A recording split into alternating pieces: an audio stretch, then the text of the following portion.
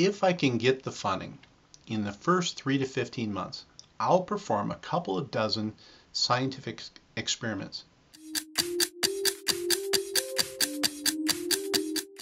A few would be more impressive proof of physics experiments.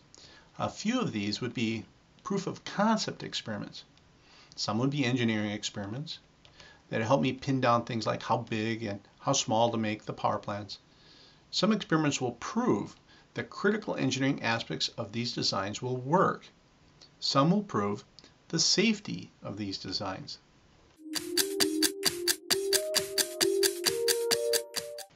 First, understand the key central experiment that I showed earlier in this film.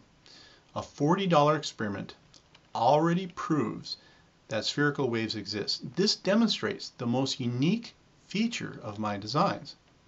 Second, it is trivial to prove hemispheric coils work. Even if they didn't work, other types of coils, traditional coils, could easily be used in these designs. That is covered in my main patent. Third, my inexpensive prototype proves the important aspect of the containment circuit. It is trivial to demonstrate that a hemispheric coil induces a spherical wave to flow around the circuit. There is really nothing else that is odd or unusual about these designs. These three proof of physics experiments are critical.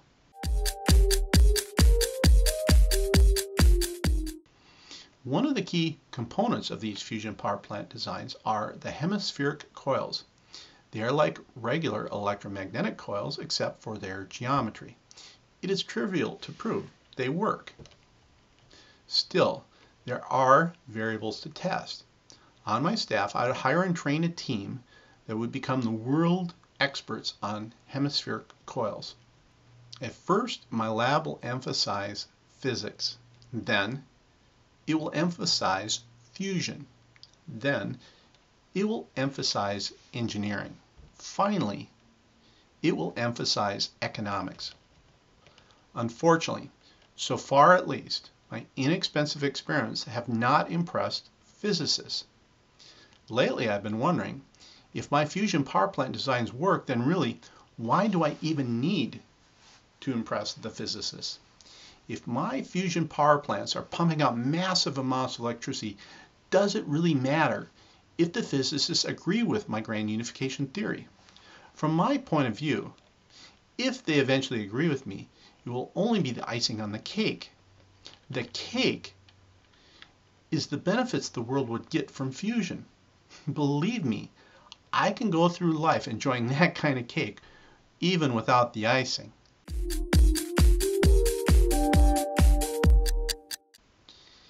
In the 12 to 18 month time frame, I want to build a proof of concept power plant that would demonstrate how a spherical electromagnetic confinement field can significantly extend fusion burn times. I doubt the physicists will be able to ignore extended fusion burn times. At least extended fusion burn times would really impress the plasma physicists. Success here would definitely ensure more funding. In the field of fusion energy research, nobody has a burn time that even lasts 1 second. Recently, at the National Ignition Facility, their lasers fired a pulse that lasted 23 billionths of a second. To fusion researchers, a burn time lasting 1/100th of a second would be amazing. When I talk about extended burn times, I believe my designs will eventually reach days, weeks, and even months. At first, some researchers will simply scoff at this. It requires some explanation. Exactly, what do I mean by extended burn times? Further, how would I demonstrate them?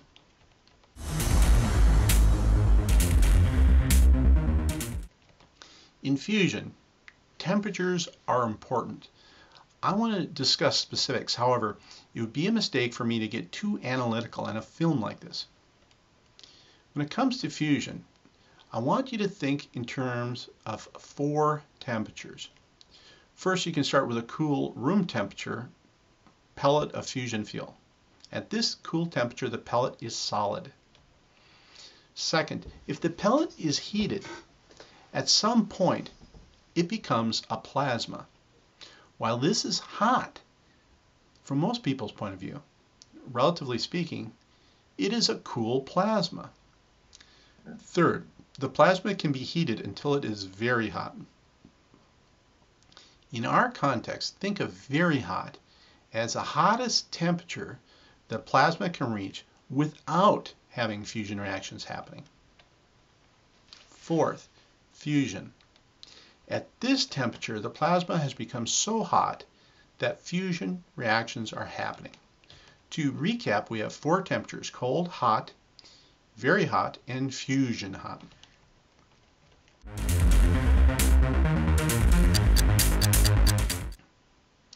Next, the term burn time might be confusing to people. Imagine taking a solid cold fusion fuel pellet and heating it. At some point, it will be so hot that the solid material transforms into a hot plasma. While it is extremely hot, the plasma is not burning. There are no fusion reactions happening or taking place in the plasma. Now, if the plasma becomes hotter, then at some point fusion reactions will begin. As the plasma reaches its hottest and densest stage, the number of fusion reactions will peak. The tremendous energy released into the plasma will cause it to expand. Then, because the plasma has expanded, the fusion reactions will start dropping off. This allows the plasma to cool further. Therefore, the fusion reactions will drop off to 0. The plasma can still be very hot, it's just not hot enough for fusion. In this graphic, the left edge of the red zone is where the fusion reactions start. The right edge is where they stop. In between these two times, the plasma is burning. Fusion reactions are taking place. To the left and to the right of the red zone, it is a very hot temperature, just not hot enough for any statistically significant number of fusion reactions to take place. In summary, as long as some fusion reactions are happening, a fusion burn is happening. The burn time starts when fusion reactions start. The burn time stops when the fusion reactions stop. The fusion burn time is simply a measure from start to finish. Fusion burn time versus laser pulse duration. Let me point out a distinction. Researchers typically do not refer to fusion burn times. Typically, the fusion researchers' biggest concern is how long were the lasers fired. They refer to this as the laser pulse duration. So, the lasers would fire, then this would heat the fusion fuel. There would be 2 curves. There would be a curve for the laser energy hitting the target. It would have its own time. It would be followed by a second curve for the fusion burn. It would have its own time.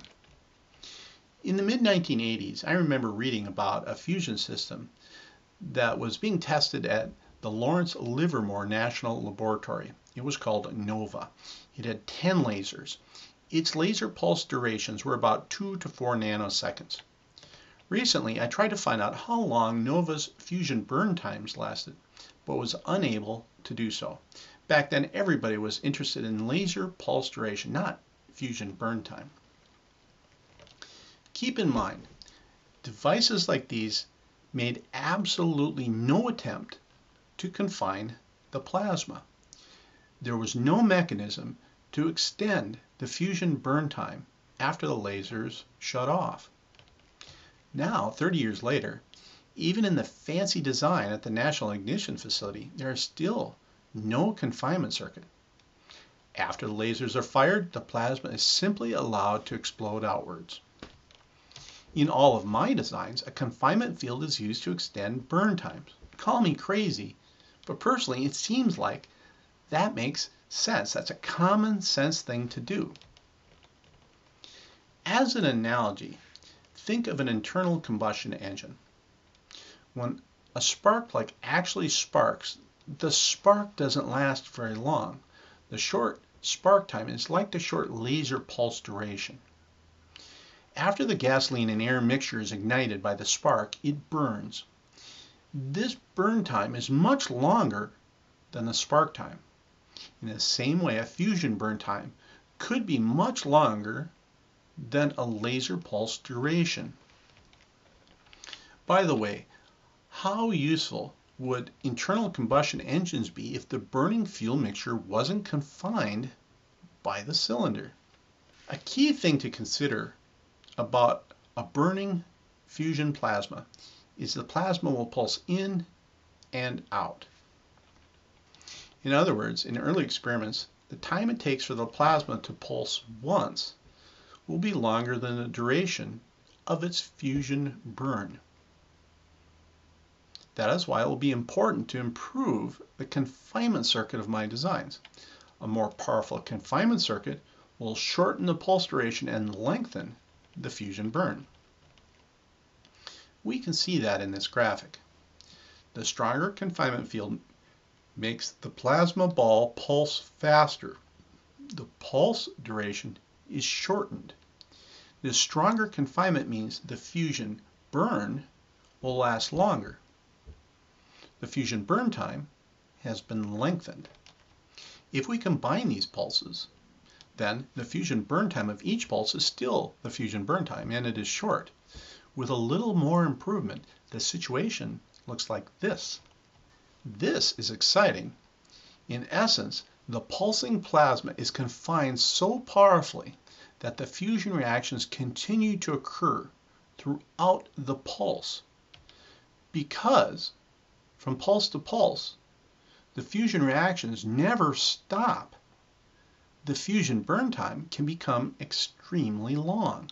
This is what will make fusion energy extremely profitable. The fusion burn times become a combination of pulses. Instead of a time on the order of nanoseconds, fusion burn times on the order of days, weeks, and months are possible. I can understand how this claim might make some fusion researchers scoff. If they only look at my claims, it might sound far-fetched.